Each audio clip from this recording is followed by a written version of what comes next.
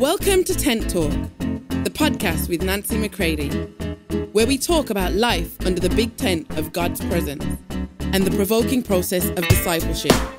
Here we go. Hey everybody, welcome to Tent Talk. This is Nancy McCready.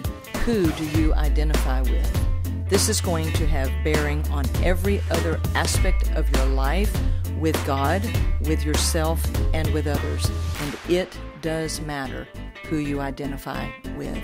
Take a listen, and I hope this encourages you to go deeper into your personal process of real, true discipleship with Him and potentially connect with me. Check out From Trauma to Trust, my book. You can purchase it on Amazon. Also, we would greatly appreciate that anyone that is a part of Tent Talk Podcast would give us a 5-star review, give us a 5-star rating, give us a review that will encourage others to come on board with us. Help us to get the message out. We really appreciate you. Thanks so much.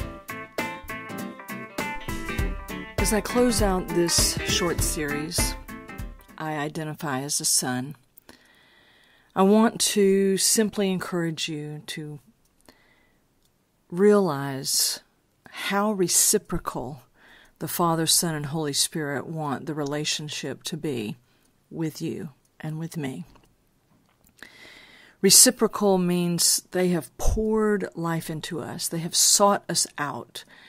They have done everything necessary for Plan A to still be on, that they would have sons in the image of Jesus who would live in abiding oneness with them and mature in their way of life, their very nature. That they would then express that life, that every one of us would be able to say, if you've seen me, you've seen my Father.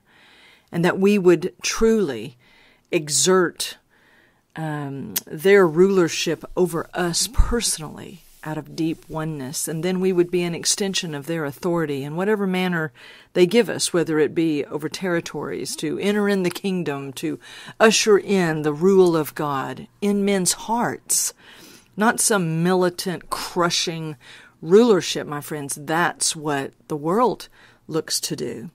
God says, I'm going to come and rule in the hearts, minds, wills of my sons, out of this deep love, and as they reciprocate back, and they love me out of that same love, and they choose me, and this inner life that we have together then will find expression in the way they live and move and govern and open up other doors for people to know Him. And His kingdom rules in our hearts.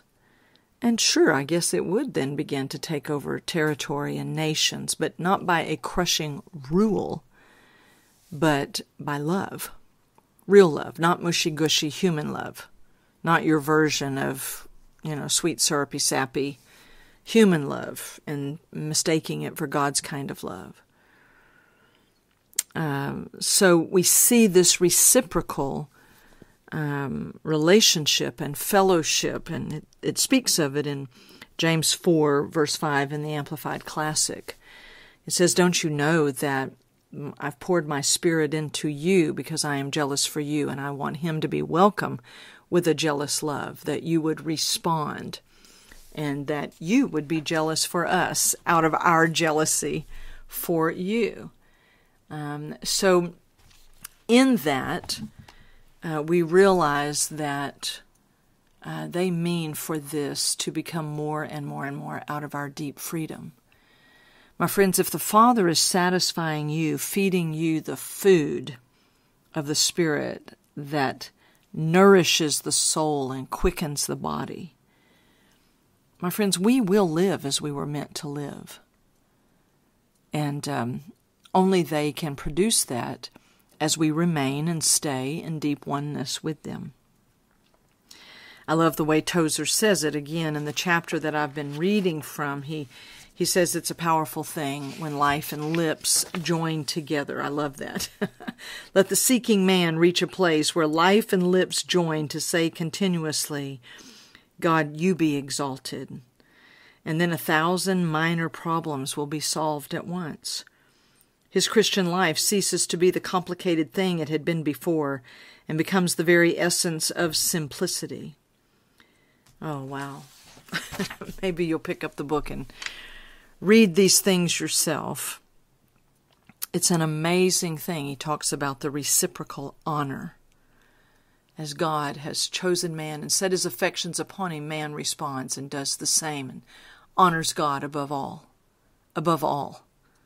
above personal ambition, above money, above family. Because you see, all these other things cannot take their proper order, and they do have a place, but they are not first. Self is not first. It is God. Oh, Father. Oh, Abba, Father. As maturing sons, not as, little babies that just keep crying Papa, though it's some, place to remain. But there is the cry of Abba. There is the cry then from the baby, from the toddler, from the adolescent, from the young son into the maturing son, the weos of God. Oh, my friends, Jesus. Yeah, a child was born, but a son was given. Today, when you listen to this, I pray, because it's being recorded. I'm in Austria. It's being recorded. It is Good Friday, the day that we look upon Jesus. And yes, he was crucified, but my friends, it was your crucifixion. You see, the enemy loves it if Jesus stays the one and we kind of just look upon Jesus and almost pity him and, oh, thank you for being our sacrifice. My friends, he was crucified so that every bit of our condition that separated us from the Father would be dealt its final death blow, so that on, quote, Sunday, Resurrection Sunday, that he could be the firstborn of a whole new race, that he would be the first of many brethren, that he in his loins would resurrect the sons that the Father has always wanted since before the foundations of the world. So I end this today saying, do you understand him crucified? Do you know him crucified? Because if you do, you understand that every single thing that separated you from the Father, the Son, and Holy Spirit was dealt with in his death. And you talk about a mighty weapon of death on the death side of the cross that deals with everything that would keep you as a sinner, that would keep you in Adam, was dealt with. Every single thing. Hebrews 2:9 says that he tasted death for every single individual. Hebrews 2:14 says in his death he brought the devil to nothing. In Romans 6:1-6, it says the old man was nailed to the cross in him. We died, my friends. Jesus didn't just die for you. He died as you.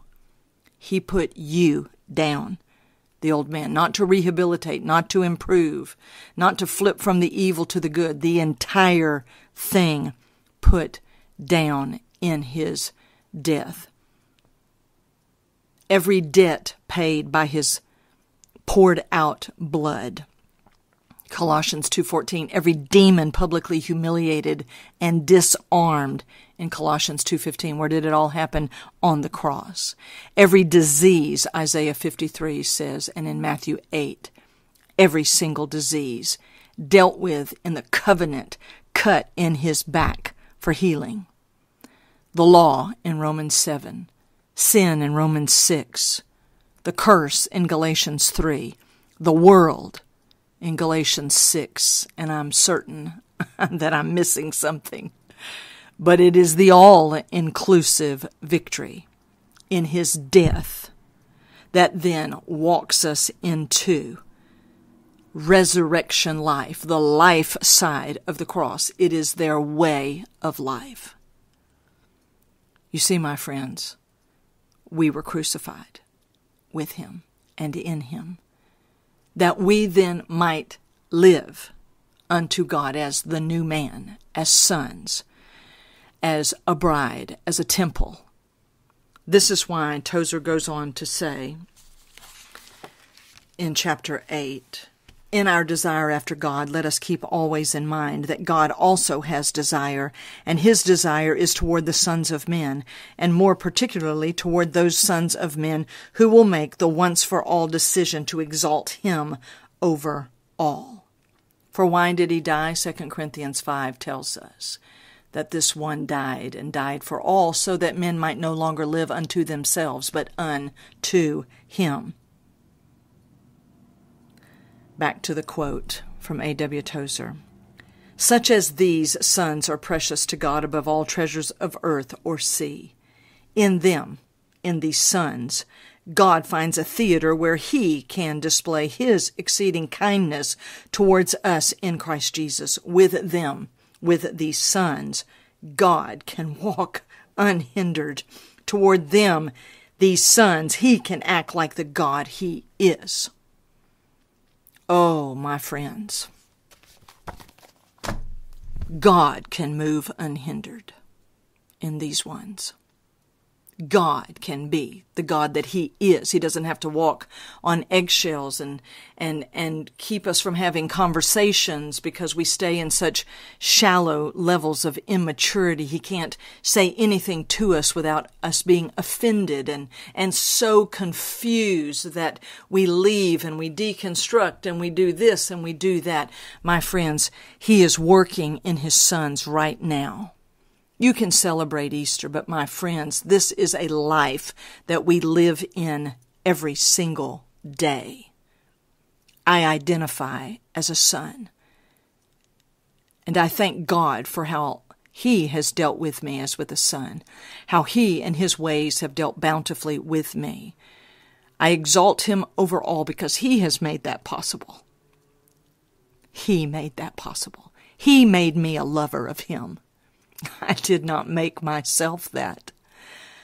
He has made me a lover of Him. And I pray that He will be able to move unhindered in me. And He can do it any way He wants. He can be the God that He is and express Himself through such sons. Oh, could it be that this will be the church of the firstborn, as it says in Hebrews 12. He's about to move, my friends. And He's about to move through those who have finally said, He is all. He is everything. And not by just some emotional, religious exclamation, but by a deep, deep working of the fullness of the work of the cross in Jesus and in the way of the cross. That's how the new man lives unto Him, the same as Jesus. So, here we go, my friends. I pray this has brought deep encouragement to you today, and whatever day it is that you find yourself here at Tent Talk listening to this, be encouraged. Identify as a son and watch how He pours into you, and the two of you walk into this hour of history as one. And I promise you, it will lead to great production. Love you all. For more information on Nancy, please visit nancymccready.com or follow her on social media at NB McCready.